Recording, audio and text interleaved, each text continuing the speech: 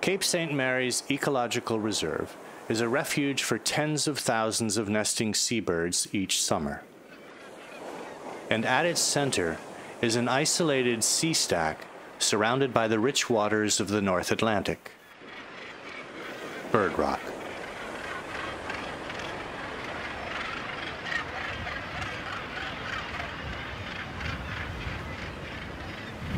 The largest species that nest on these cliffs are the Northern Gannets, among the first to arrive and last to leave.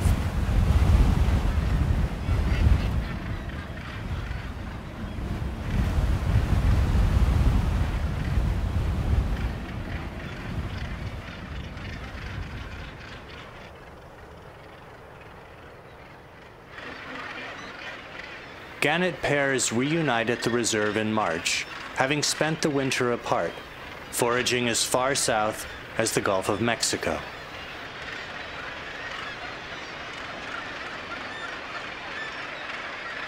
And each summer, they return here to breed.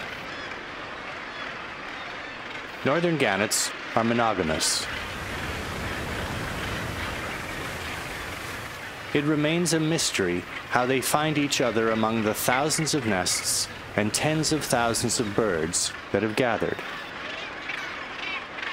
But each year, they do.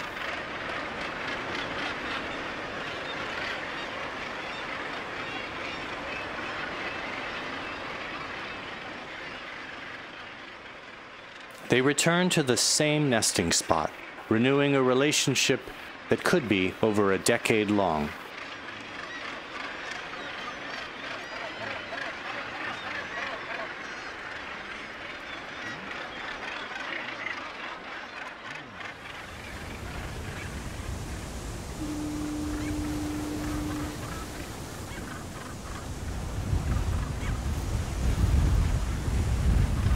In June, the first chicks hatch.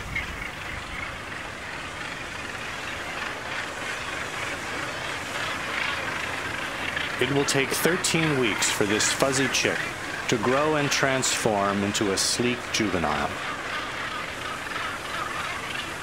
To feed this growth, each parent takes turns leaving the nest, seeking shoals of fish, sometimes over 100 kilometers away.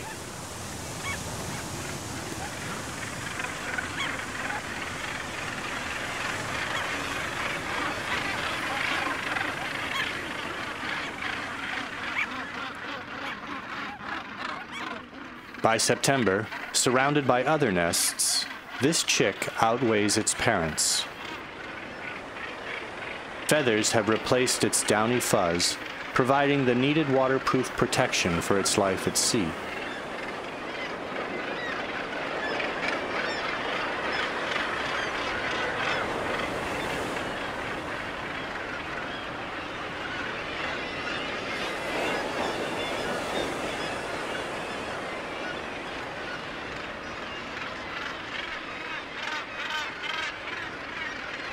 As chicks begin to outgrow their nests, fights break out amongst neighbors defending their territories. It's a tense time, and the dynamics of the colony shift with the changing season.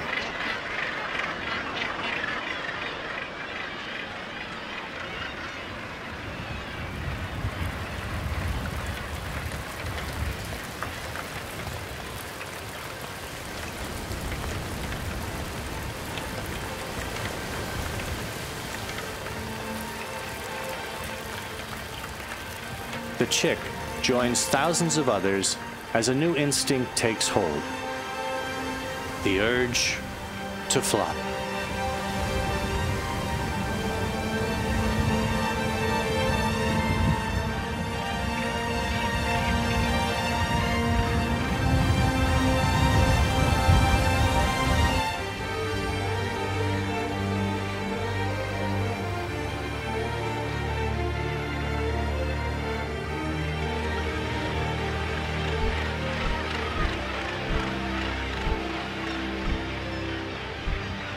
They are strengthening flight muscles that will soon be put to the test, waiting for the right conditions for their first flight, because each chick will get just one chance to fly, one chance to make it to the sea.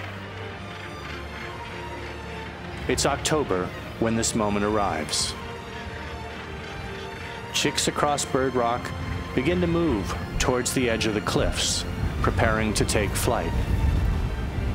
Looking to the horizon, the chick flaps its wings in escalating tempo and vigor until, without warning,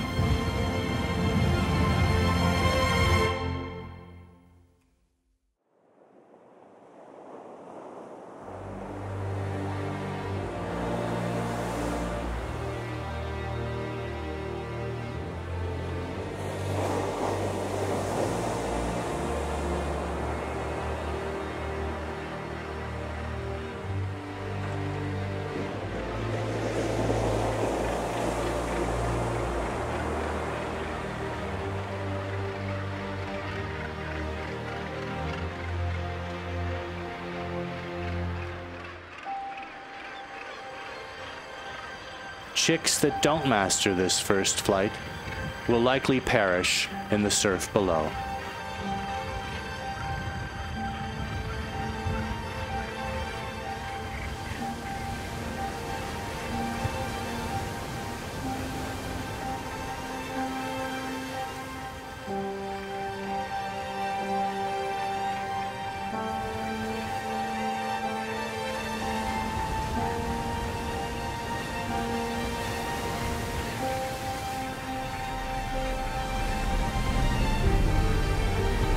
Those that make it past the cliffs still face a challenging future. Only 1/3 will survive their first year at sea as they learn to hunt on their own.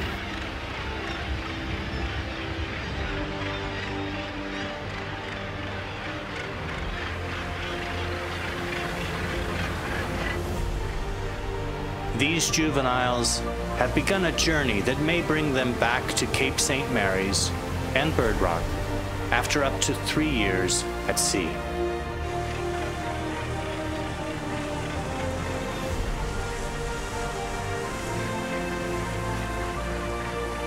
After their young depart, the adults turn their attention to one another. Many will linger at Bird Rock with their mates for a few weeks before leaving on their own migration south. And the reserve will be here for their return.